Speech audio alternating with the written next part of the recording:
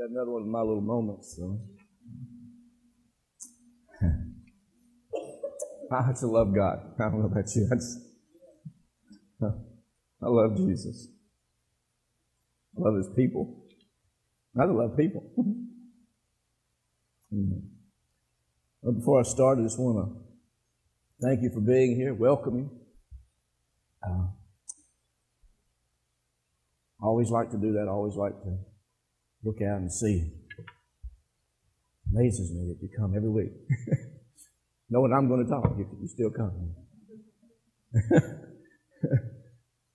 And just for the benefit of the tape and maybe the video, I want to say if you're ever around us, ever want to visit us, then you are sure welcome. We'd love to have you. We'll make you feel at home. Meet every need you may have. We'll try to. Just invite you to come and be with Lifegate Church. It's a unique, special place. Amen. Well, this coming Thursday, we will all begin a new year, a new calendar year, a 365-day trip around the sun. And in that 365-day trip, we'll all experience all the seasons. There'll be winter, spring, summer, and fall. That's the natural.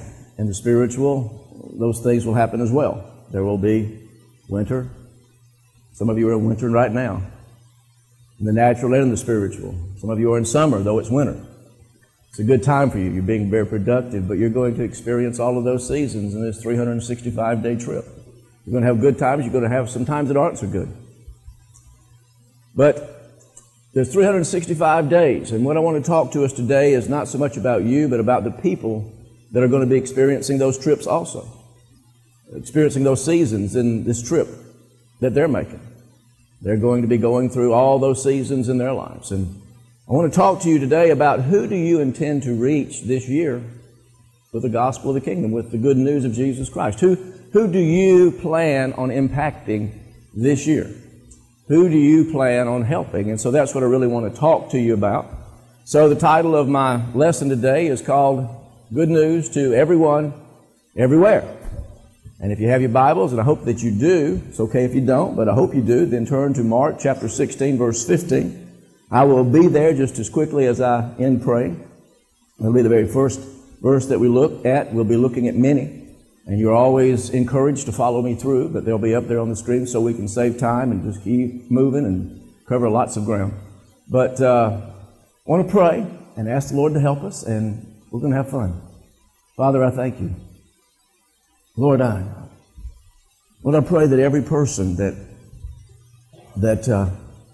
hears me today, that hears the tape, that watches the video of this service, Lord, will be touched the way you've touched me this week. I pray, Lord, that I'll be able to communicate well what you've shown me. I pray, Lord, that our hearts are now ready to receive the good seed of the kingdom. And Lord, it'll bring forth much fruit, 160 and 30-fold. I pray, Lord, that as we sow it, Lord, it'll bring forth fruit in its season. We won't go digging it up, but Lord, we'll just allow you to water it and to bring it forth. And Lord, we recognize that there are people out there that you want us to talk to about Jesus, and that give them good news. So we ask you to help us in Jesus' name. Everybody says, amen. Thank you, thank you, thank you, thank you. Well, Mark chapter 16, verse 15 says this, and then he told them, go into all the world and preach what? The good news to everyone, everywhere. Now that's what the Living Translation says. If you have the King James Version, it says the gospel. I'm going to talk about that in just a few minutes. But it's good news to everyone, everywhere. In other words, another way of saying that is that God doesn't want there to be anyone in our lives that we haven't talked to about Jesus. He wants everybody to know the good news about Jesus and what that good news really is. And it's not just to go to church. I want you to know something today. The good news is more than being religious. The good news is good news. Amen. We're going to talk about that in just a few minutes. But there should be no one in our lives that does not know that we know Jesus and does not know that we want them to know Jesus. Go to the whole world Tell everyone, everywhere, the good news. That's what he said to do. That's called the Great Commission. Now, what I've done today is I've given you cards. You should have 2 cards. Should have been in your seat. If they were not, or if somebody took yours, then if you'll raise your hand, we'll get you 2 more. It's very important that you have 2 cards. We have a hand right back there. So if you'll hold your hand up, we'll take care of you. But make sure you have 2 cards. It's very important that you have 2 cards in your possession. Now, most of you know what these are for. We do this every year. We write our names on there of people that we want to impact, that we want to pray for, that we want to try to bring into the kingdom of God. I encourage you today not to fill them out immediately. Don't jump in there right now and fill them all out. And sometimes you fill out the front and the back, and then we'll get another card and fill it out as well. But just hold on just a second and let me talk. And as you hear me talk today and share with us what the Lord's shown me this week, and as people then begin starting to come to your heart, and the Lord begins to reveal people to you, then write those names on there. Write them as we talk. Don't just jump in there all of a sudden and write them down. Now, surely they may be the ones that you do end up writing, but let's just let the Lord work on us. Let Him show us by His Spirit people that He wants us and desires that we impact. Now, what we'll do is I want you to fill out both of those. As they come to you, you fill out both cards. You put the same names on both cards. Now, what we'll ask you to do at the end of the service, and I'll give you more instructions as we end, but we'll come down, and I'm going to ask you to come down and put one of those cards into the container right there in front. Take a match and then come over here and light a candle. One candle, so that everybody can get a candle to light. Light one candle representing your desire to be a light for them, to bring them from darkness into His marvelous light. Representing your desire and your commitment to be a light for them, to help them come into God's light, into God's goodness. And then you can go and pray. If I forget to say that after a while, you can go pray for a little while, and we're immediately going to move into a baptismal service. But do that for us. And then every week, what we're going to do is we pray for these people. Every day, nearly, they're prayed for. I'll pray for them. Pastor Lance will pray for them. And I'm hoping that this year we can even get people to come by during the week and take these cards and pray for them more emphatically. But they are prayed for every Sunday. Every Sunday, it's a part of our service, and they're lifted before God, and we're asking the Lord to move upon their lives. So that's what we're going to do at the end. But right now, what I want you to do is listen to me, and as the Lord begins to reveal things and people to you, then write their names on both cards. Now, I asked you to write their names. Why do I ask you to do that? Well, something supernatural takes place and happens when we write a vision. See, the Lord wants us to have a vision for these people that you're going to write. Not only pray for them, but take it to another level, into another dimension, into where you're literally in the spirit dimension. In your heart, you are seeing this person respond to the good news that you're going to be telling them. See this happen. The book of Habakkuk tells us to write our vision. It says in Habakkuk 2:2, "And the Lord answered me and said, Write the vision, and make it plain upon tables, so he may run that readeth it." See, the Lord wants us to envision these individuals coming into the kingdom of God. But He also wants us to envision you telling them the good news. He wants you to tell them. He wants you to be able to start seeing them coming into the kingdom of God. Preparing what you will say to them when you have the opportunity. Envision yourself talking to them. If you will do this, it won't catch you off guard. When it does happen, it won't catch you by surprise. You will already know what you want to say, how you're going to say it, how you're going to approach it. It will already be envisioned. Envision them also responding to what you say.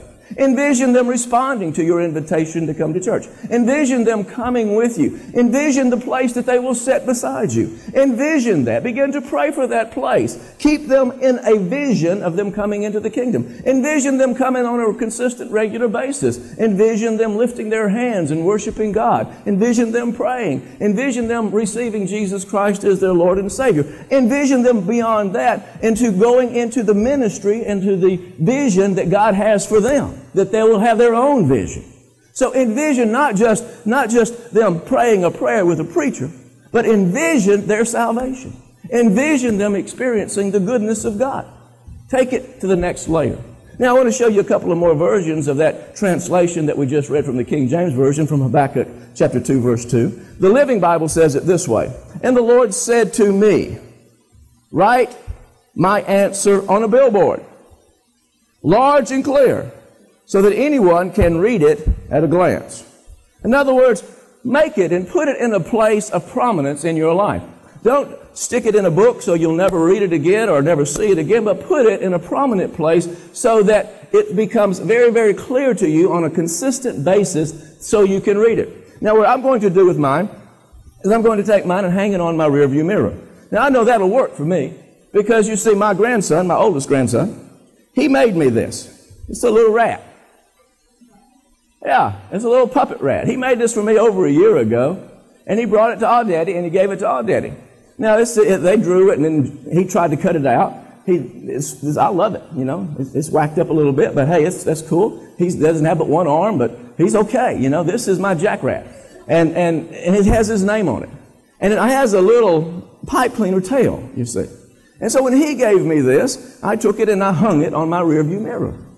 Now, when I get into my vehicle every day to back out of my carport, what do I look into? I look into my rearview mirror. And there is my Jack.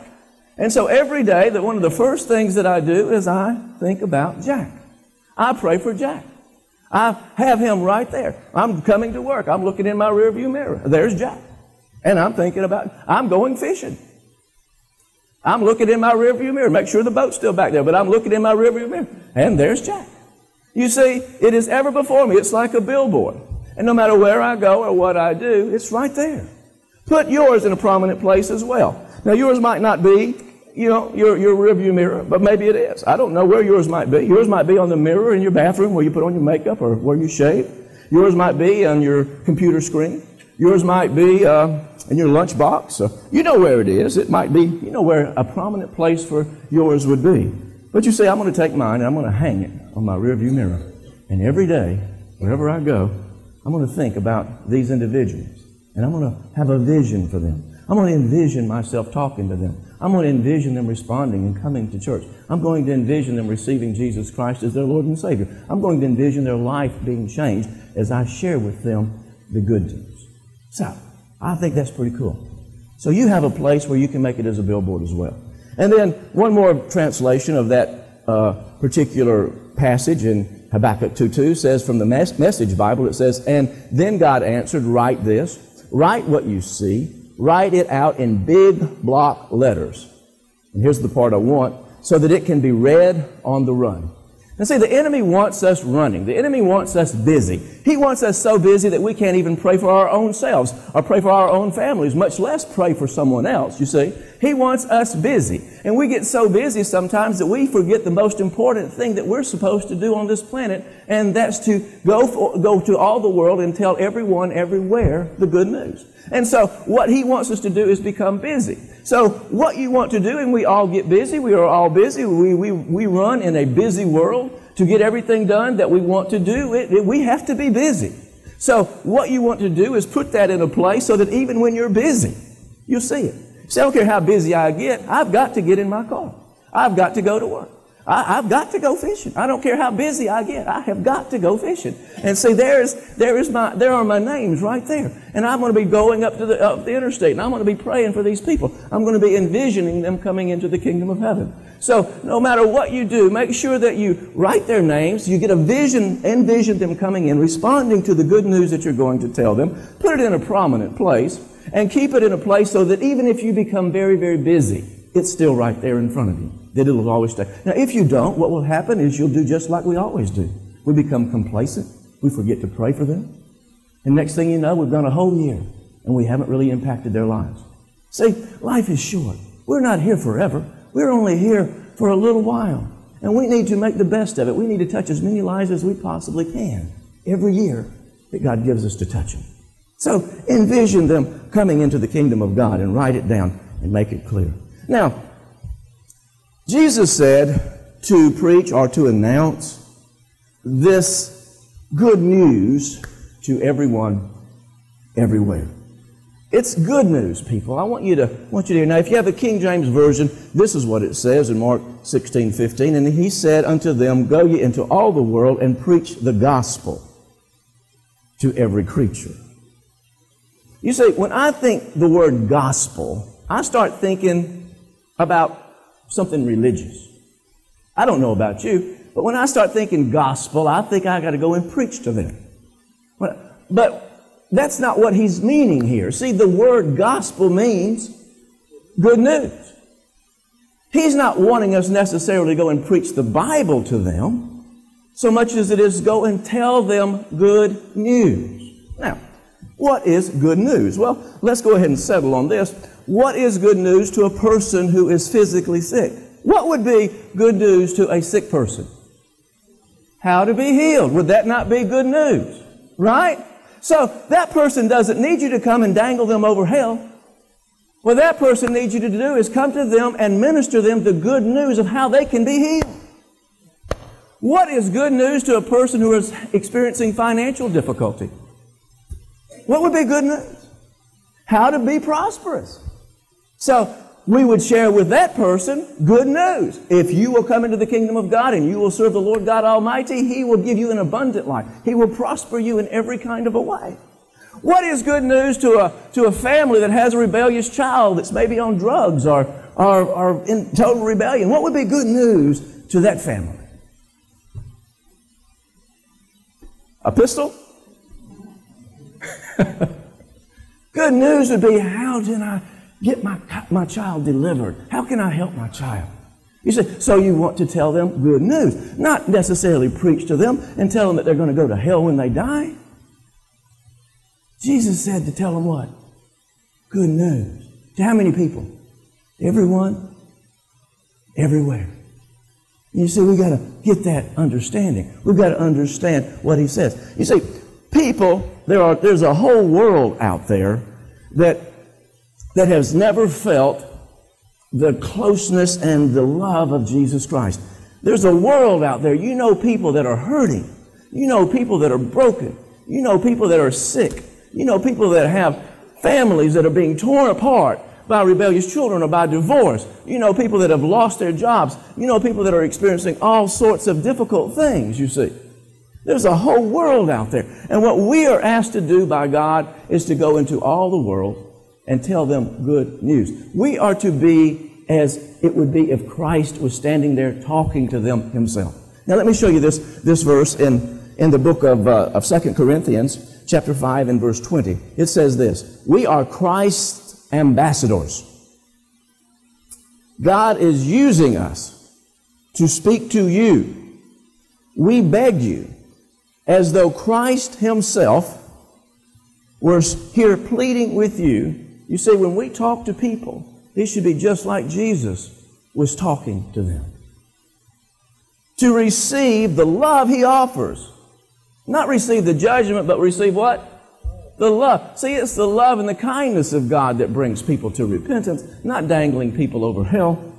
Receive the love He offers you. Be reconciled to God. That is what will reconcile people to God, is when they really see Christ in us, the hope of glory.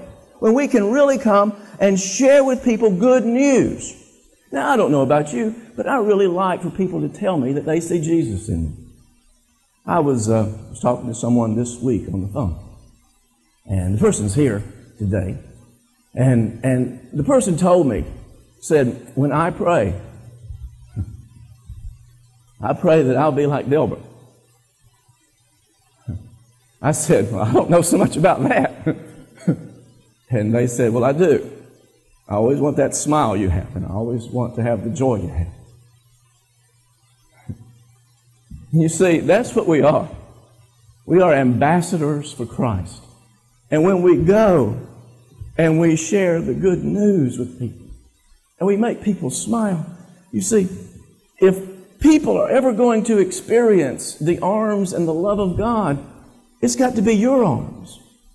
If they're ever going to see the smile of Christ, it's got to be your smile. If they're ever going to hear a comforting voice of Jesus, it's got to be your voice. We are ambassadors of Christ. And what you and I have got to do is come to a place where we take responsibility for the job that we're given to do. You see, we are given a job to go into all the world and preach the good news to everyone, everywhere. You see, we've got to take on the responsibility to reach our family, to reach our friends. We have got to make that phone call. We have got to take a responsibility that I'm supposed to be an ambassador for Christ. And if this person is going to come into the kingdom of heaven, what I really need to do is I need to call this person on the phone and let them hear the voice of Christ. I really need to write that letter. I need to write a love letter to somebody that I know. I am a written epistle, but sometimes just writing a note to somebody means so much to them. I have got to talk to my friend at school or my friend at work. I've got to tell everyone that I know, everywhere that I go, the gospel, the good news of Jesus Christ. And somewhere along the way, if we're ever going to shake this region like we really want to shake this region, every one of us has to take on our own personal responsibility of reaching the people that God's put into our lives. It won't happen unless we become ambassadors for Jesus. You see, what an ambassador does is he acts as he represents the person who has sent him. He acts as that person. And when we go forth as ambassadors to Christ, we are going forth as with Jesus. And it's not just to preach to them. It's not to dangle them over hell. It's to tell them the good news. Now, as I was studying this week, it was interesting to me that I saw a few things, and one of the things that was quickened to me was a very interesting thing that Joseph said in the book of Genesis chapter 50 and verse 20. Now you remember the story about Joseph and his brothers, how they sold him into slavery, and he went through all of these things, and finally he found his destiny. He found his dream.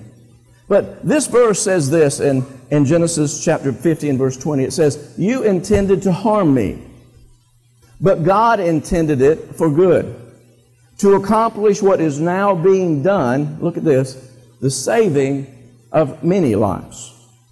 You see, what the enemy has meant for harm, God will take and turn for good, for the saving of many people.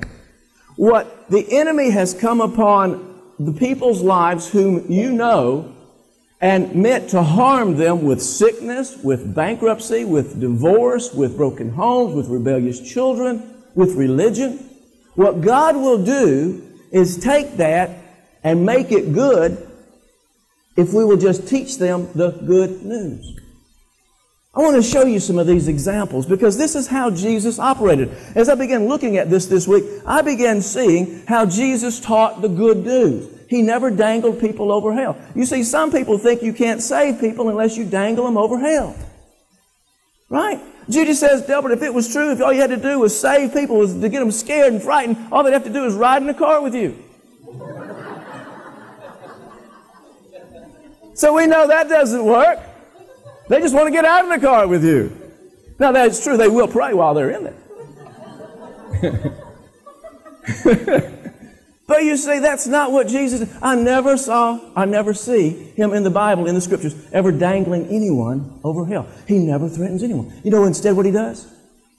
He talks to them and gives them good news. Do you remember the woman at the well in John chapter 4? Remember that story? Jesus is with his disciples, and he sends his disciples off to get them some food. And while he's there, this woman comes to the well.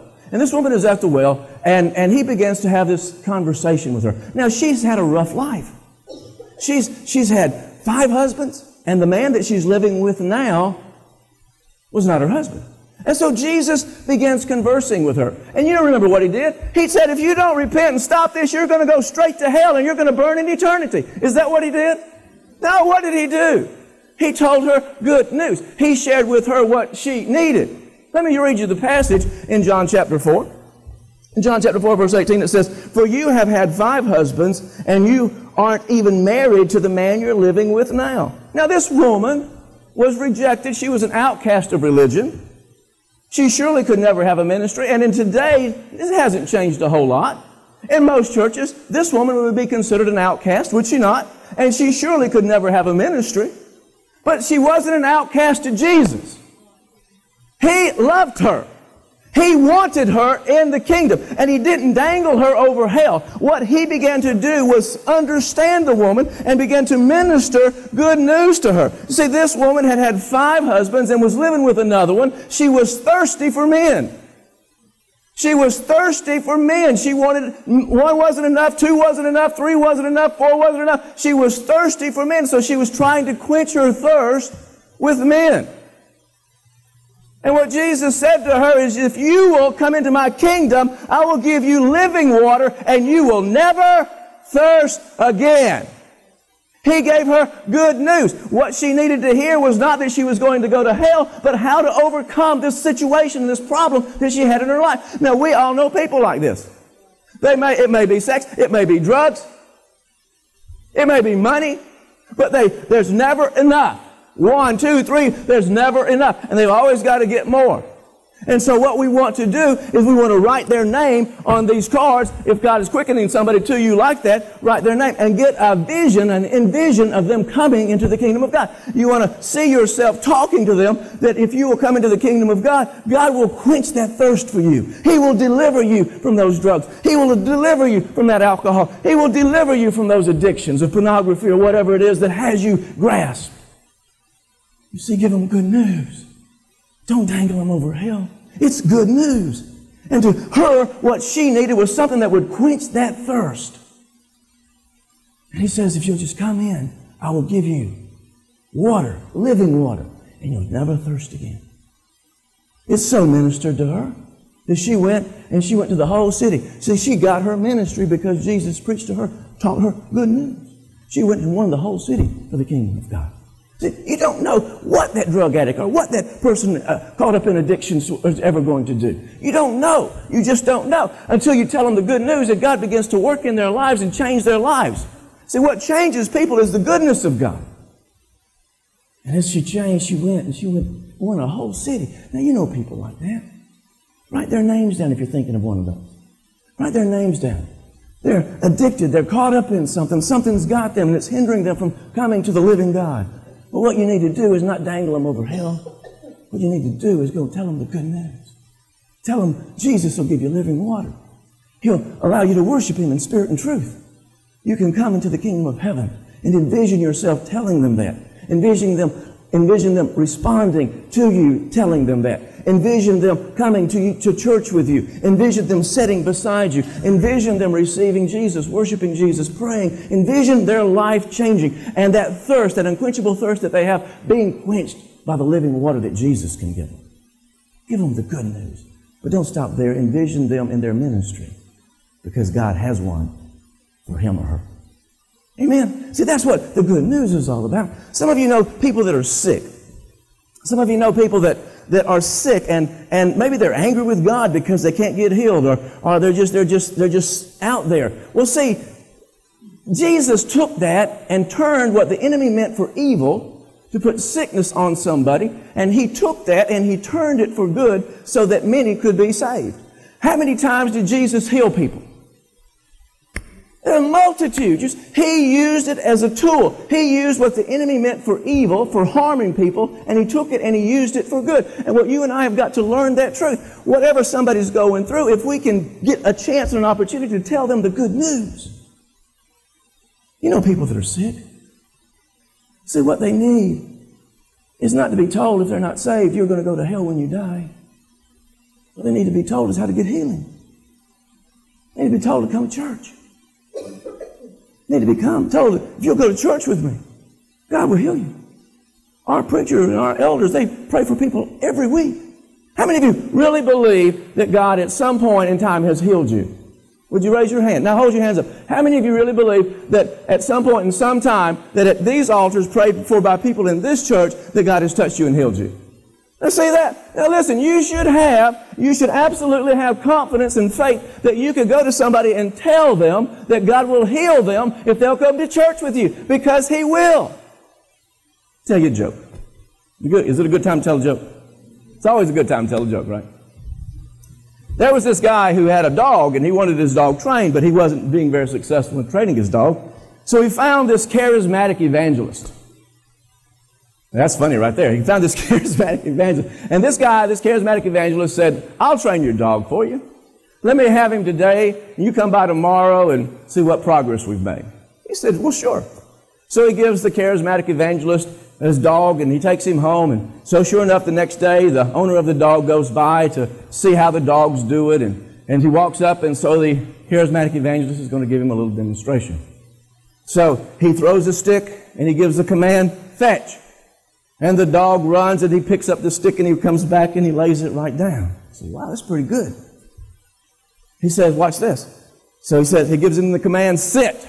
And the dog sits immediately, just sits. The owner of the dog says, wow, that is really, really good. Let me try. So the command heal, and when you're working with the dog, means get up, walk with me, get prepared to go do something. So he gave him the command, heal. And the dog jumped up on his back two legs, laid his right paw on the man's head and said, you be healed in the name of Jesus Christ.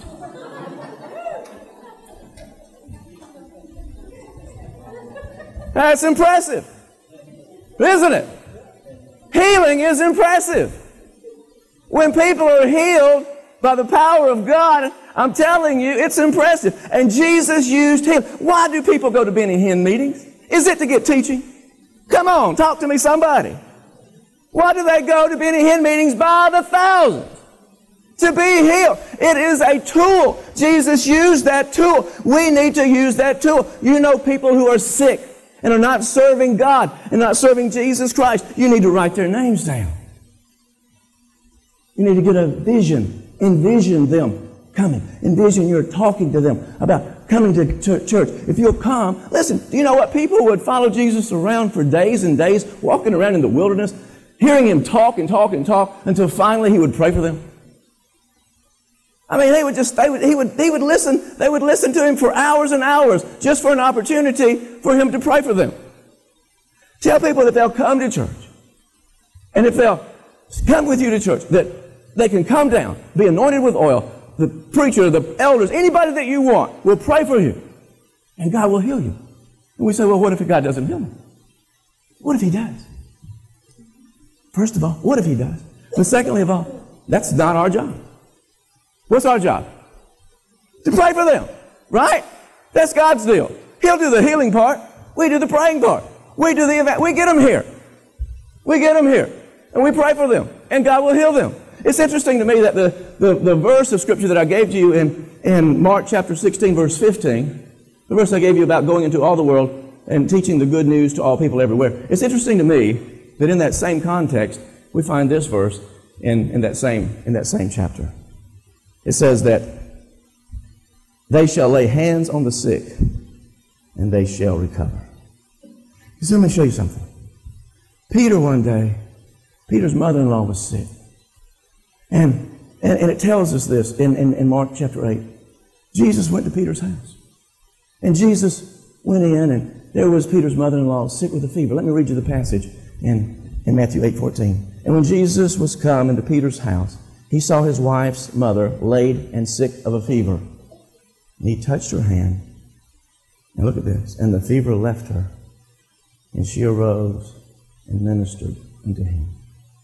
She came into her ministry. She came into the kingdom because of healing. Healing is a powerful, powerful tool. Write that name down. Envision them coming. Envision them being healed. Envision them finding their ministry. Envision them going on with God. Don't dangle them over hell. But tell them what? The good news. See, that would be good news to that person. Good news. Some of you know people, or some of you have, maybe perhaps children, that are driving you nuts, driving you crazy. And maybe if you don't have them, you know people that maybe do have them. You see, this is another opportunity to tell someone good news.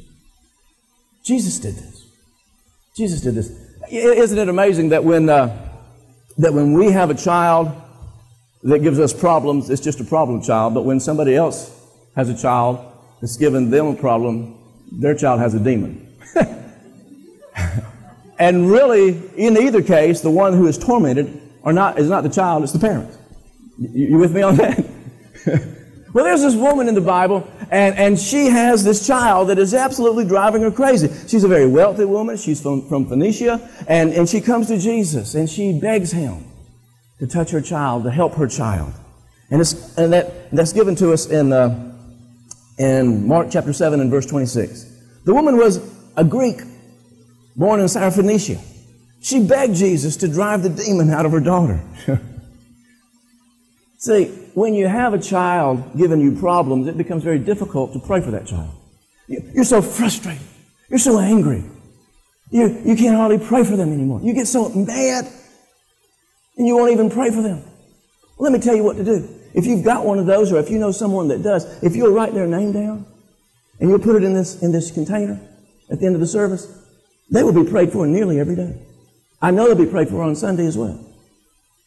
You might not pray for them, or their parents may not be able to pray for them, or you may be so angry at the child that you can't pray for them, but I'm telling you what, I can pray for them, and he can pray for them, and nearly every day that child will be prayed for. And God's going to move in their life. You get a vision of that child coming into the kingdom of heaven. You get a vision of that family coming into the kingdom of heaven. You get a vision of them sitting in that chair beside you. You get a vision of them coming in and receiving the gospel and watching that child be delivered from that thing that's vexing them. God will do it. He did it for this woman. Tell you a true story that happened this year. This year. This year. What year? 2000 something here, right? I'll start to say something I won't do. Let me tell you a true story. There was a mother and a father as a family in our church, and they had a child that was absolutely driving them crazy. I mean, just driving them nuts. And the child ran away left home and was just doing all kinds of ornery stuff. And the parents got to the place where they couldn't even pray for the child anymore. And so we did this service, We did this service where we wrote the names on the cards, and initially they didn't even write the name down. But one day, one of the parents wrote the name down, put it in the bucket, into the container. A few days later, something happened. The child began to change. I was very aware of it. I was very aware the situation was going on. I was even helping them try to pray for it. But nothing seemed to break through. It wasn't until the name was written and a vision began to happen and we began to pray that this child changed. Today, that child is serving the Lord. Today, that child is home. Today, that child is working. Today, that child is giving to the kingdom of heaven. Today, that child is loving God and serving God. What I want you to hear me is that there's a power when you write down the name. There's something supernatural that begins to take place when you begin to vision and envision that individual or that family coming into the kingdom of God. When you begin to envision that child being delivered from that thing that vexes them, from that thing that has them in bondage, and you begin to see that child being obedient and coming into the kingdom, something spiritual, something supernatural happens that prayer don't fix. That anything else doesn't fix. But what will fix it is when you begin to see it in your heart in a vision. It begins to happen.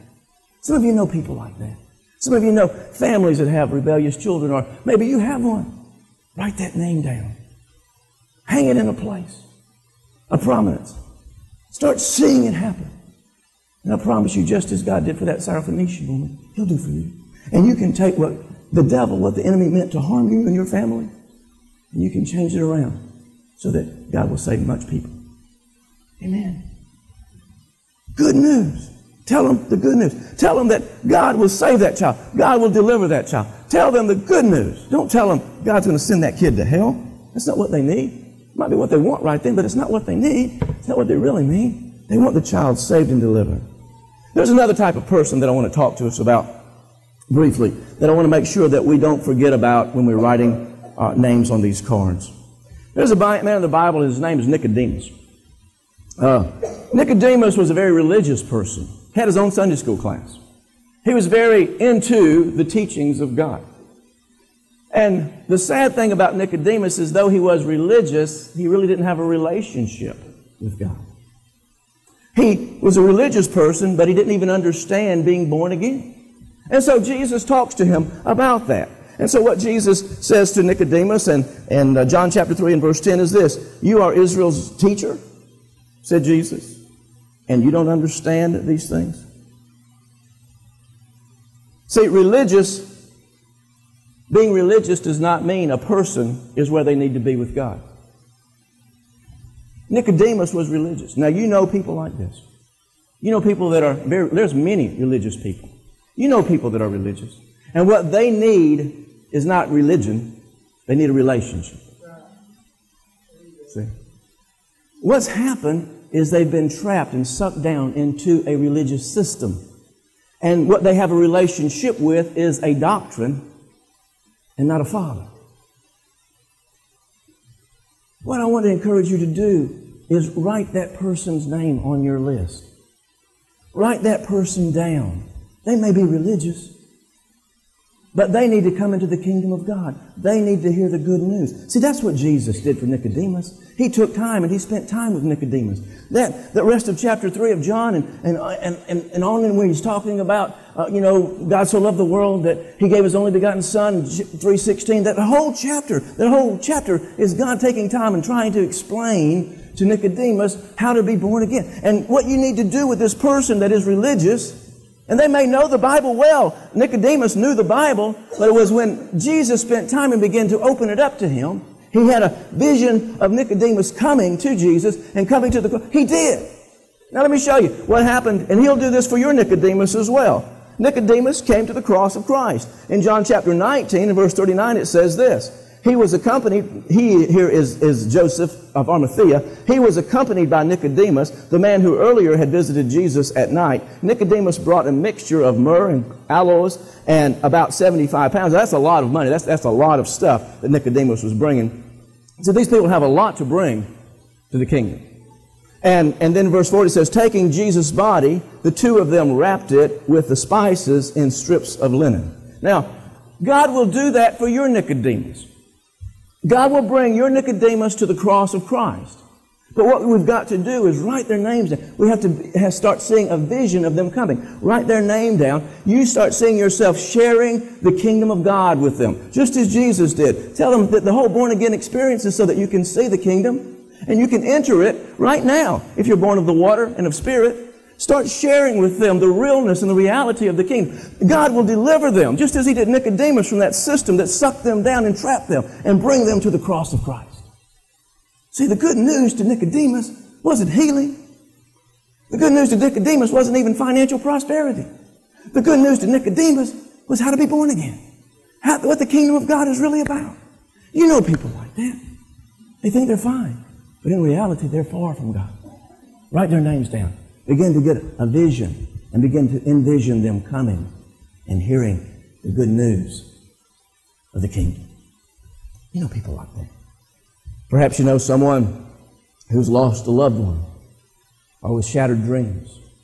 Maybe you know someone who's this year perhaps lost their job, suffered a divorce. The dreams are shattered. And what they thought was going to happen and their whole life was going to be like, all of a sudden, it blew apart. Their heart's broken. Their dreams are shattered. The Apostle Peter was this way. The Apostle Peter had totally sold out to Jesus, walked arm in arm with Jesus, spent all of his time with Jesus, sold everything so he could serve Jesus.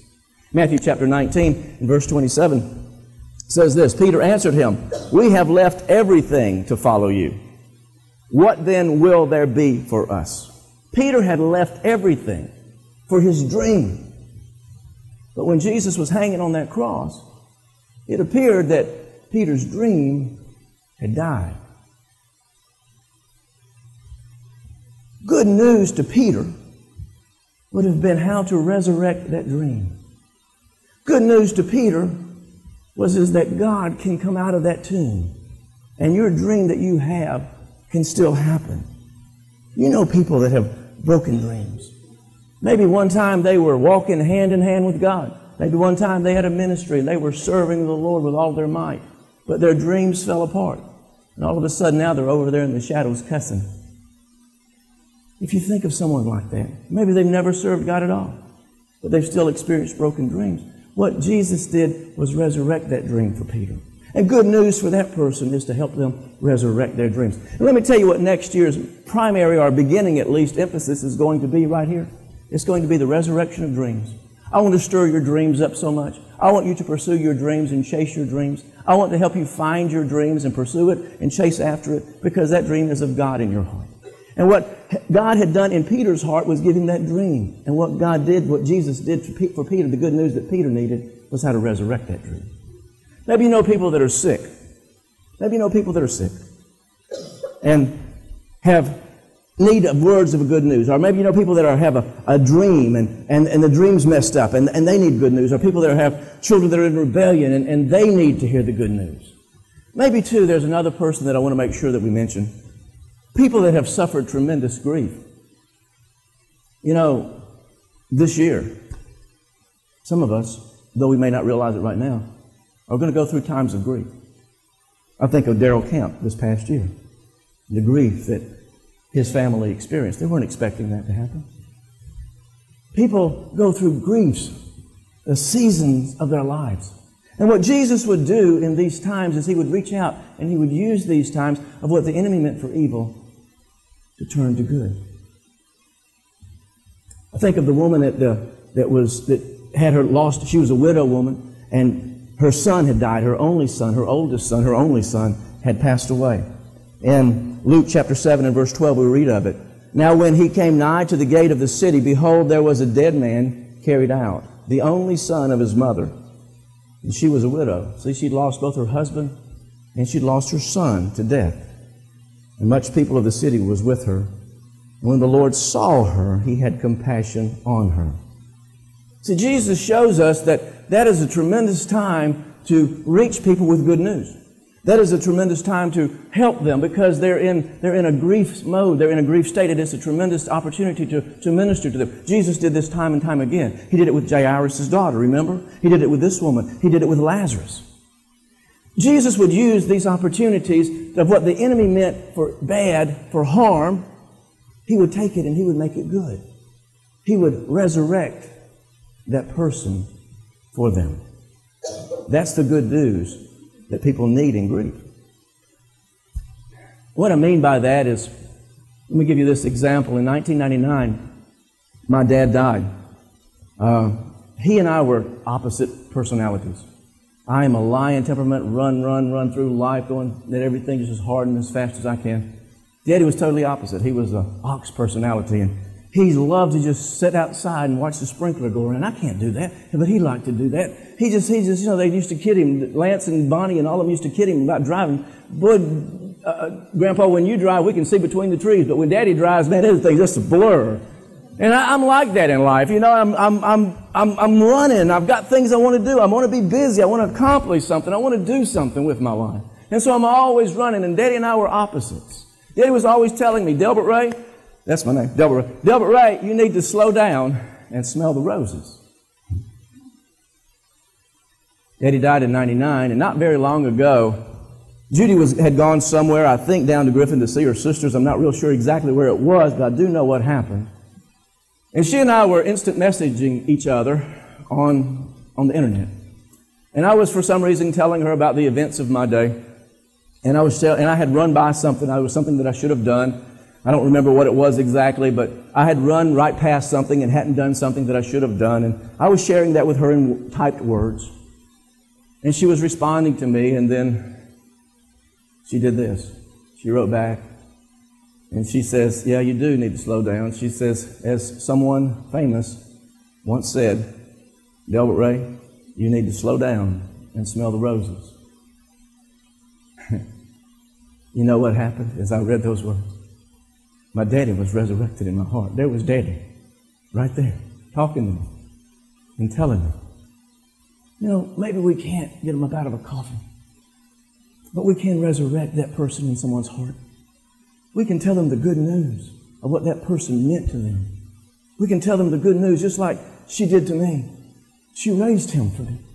And there he was. And we can do that for people. And we all know people that go through grief times. We need to reach out for them, to them. We know people right now maybe that are grieving. And if you do, then write their name down. Envision yourself talking to them and giving them good news. Finding some way of sharing and resurrecting that person in their hearts for them. Find some way of getting that person to church and using that as an opportunity for what the enemy meant for harm, to harm that person. You change it and you mean it for something good, to bring that person deeper into the relationship with the Lord. You bring that person to church and you see that person happy. You see that person rejoicing. You see that person going on. You tell that person that, listen, God can resurrect that person in your heart anytime you need it. Or her. Whatever that might be. Now, if I haven't touched something and made you think of something on your card, now's a good time to put down whoever you want to. But you see, telling them the good news is not preaching to them and dangling them over hell. Telling them the good news is telling them what they need to be ministered to at the time that they're in, the season of their life. Telling them the good news is telling them the solution to their situation. Not that they're going to go to hell when they die. It's the goodness of God that brings people to repentance. And what we want to do here at LifeGate is we want to reach people with good news. We believe here at LifeGate that church is good. We believe church should be fun. We believe that it shouldn't be a bondage, but it should be a liberty. We believe that coming here, you should go out of here feeling good and pumped up and ready to go out and conquer life. Have it more and more abundantly. He says, I want you to go everywhere and talk to everyone. I want you to tell them the good news.